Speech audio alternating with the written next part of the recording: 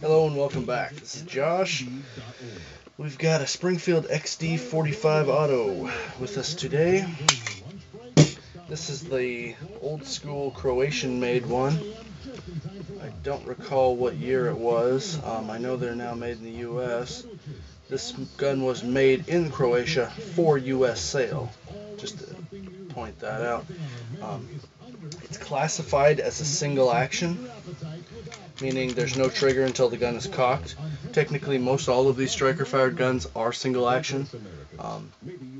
The idiots at Glock think that their gun's double action. Well, if you don't load the chamber and you pull the trigger, you might get one drop, but you're not going to get more than one. So, hello sports fans, that's not double action. Double action means you pull it as many times as you want and the hammer drops every time, providing the safety isn't engaged. And guess what? None of these guns have safeties. That brings us to safeties.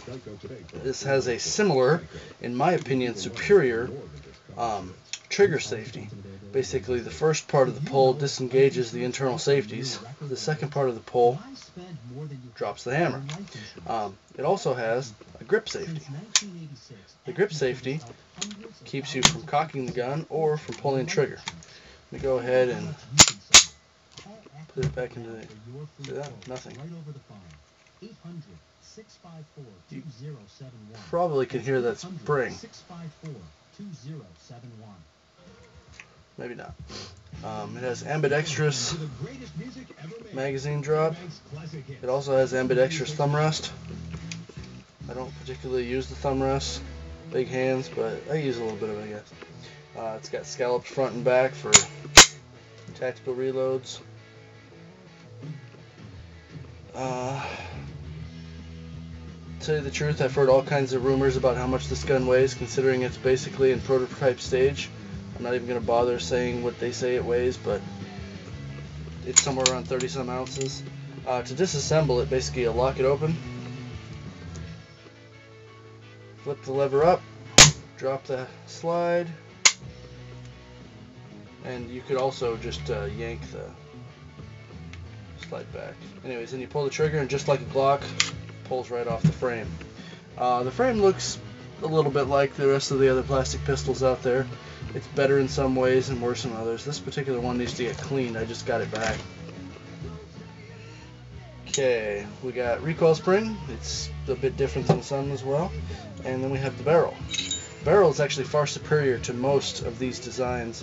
It's not especially thick or anything like that, but the engagement that it has with its home in the top end of the frame, or the slide, or the bolt technically, is much better.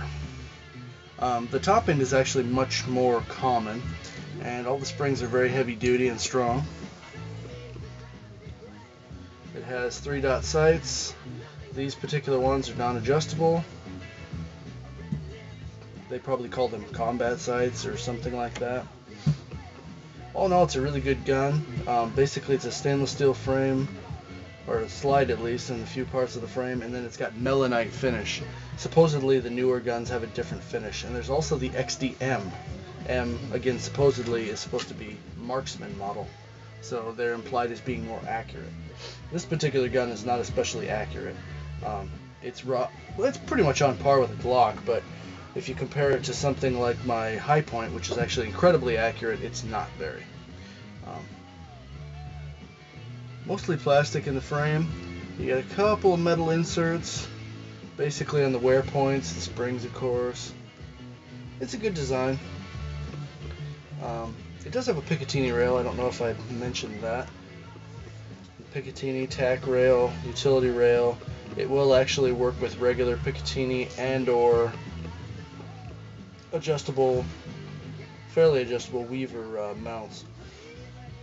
So it's easy to work on, it's easy to clean. Most of the parts are either plastic or they're finished with something, so you can clean this thing basically with simple green. Couple of problems with this gun. Well, one, it's recoil operated, so it inherently is going to have recoil oriented accuracy problems due to the fact that every time you pull the trigger and the gun goes off, the barrel cams back, even without the gun moving, because that part is going to move when the slide comes back and catches it, and I'll explain that to you maybe later. Another inherent problem here is if you use lead ammo, which you should never use in an automatic in the first place, or if you use a lot of ammo, or even just dirty ammo, you're going to get gunpowder and lead residue all over the feed ramp. And obviously, if you get too much crap on the feed ramp, basically you're flirting with disaster. You're going to cause a jam, and then guess what? You're not going to be shooting. And if it's a life or death situation, you're going to look pretty stupid with a gun jammed because, you didn't clean the feed ramp.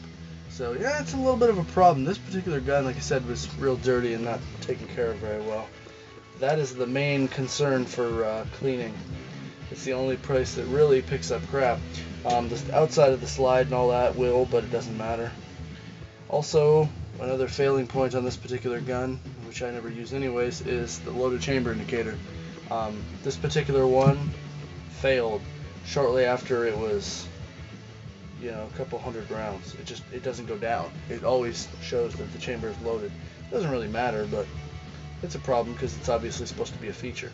So hopefully we didn't do this too fast for you, but it, like I said, goes apart and together the same way as most other guns like this. You see how much tighter that is than, like, say, a Glock. It's really good.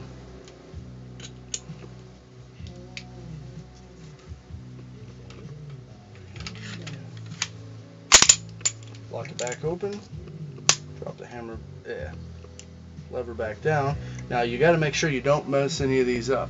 It has to be up to take it off, up to put it back on, and once you lock it back in, you need to go back down. Drop it. You're all back together. All is good. Make sure your recoil spring is in right, and it is. Light didn't fall off. Everything's shiny. Magazine.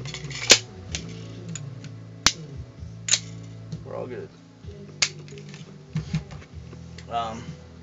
Personally, I haven't shot any of the newer models. I've seen the newer models. They look okay. They're U.S. design, or not design, but manufacture. Technically, this is based off the HS-2000, if memory serves, which is a Croatian military pistol.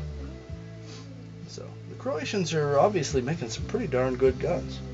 This particular one is a huge success in America. I don't know about anywhere else. It won NRA's Pistol of the Year at least once, and I think it was several times. And the XDM one also once won. So very, very successful, very good gun. It's a 4.5 out of 5 in my opinion. A couple of shortcomings, nothing real big. It's a combat pistol or a service pistol. We'll call it a service pistol. It's not intended for precision accuracy. It's not intended for long range accuracy. It's intended for point and shoot, put the bad guy down, relatively safe.